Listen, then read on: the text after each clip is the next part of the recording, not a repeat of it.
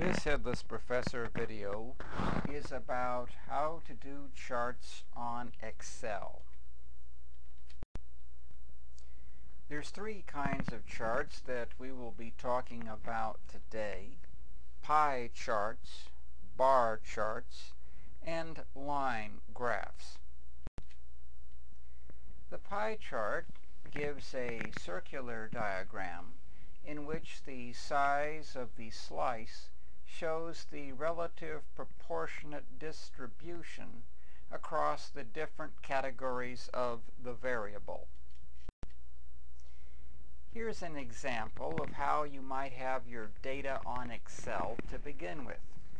Suppose we're looking at the distribution of votes in the last election. The Democrats had 48%. The Republicans had a little bit less at 45%, and other candidates such as the Green, the Independents, and other write-ins had 7% of the votes.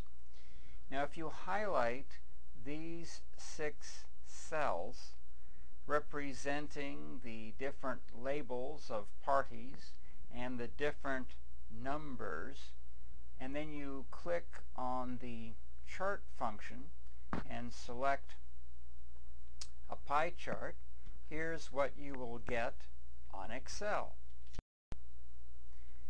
Notice that the red represents Republican, and their slice is just a little bit smaller than the blue, which represents Democrat.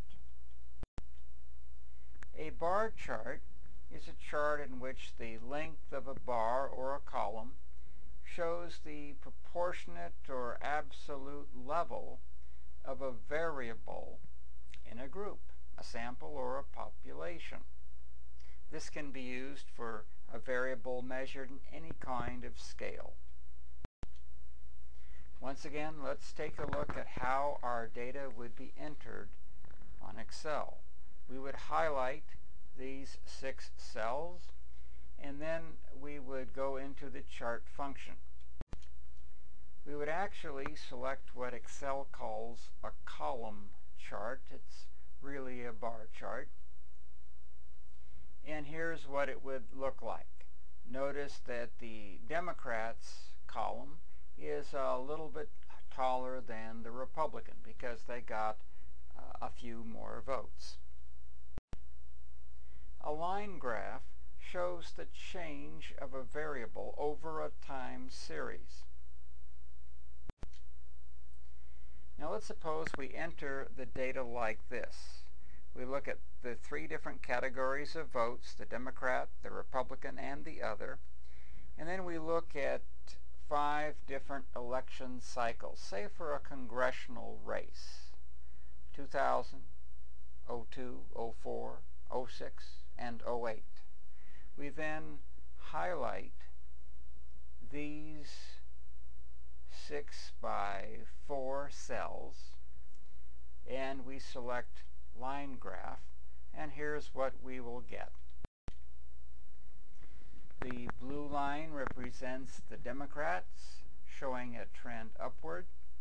The red line represents the Republicans, showing a slightly lower trend. And at the bottom we see the votes for other. And we could also indicate the same data with a bar chart from Excel, and just have the same data cells highlighted, and this time select bar chart, and here's what it will look like on Excel. Hope this was a helpful Headless Professor video.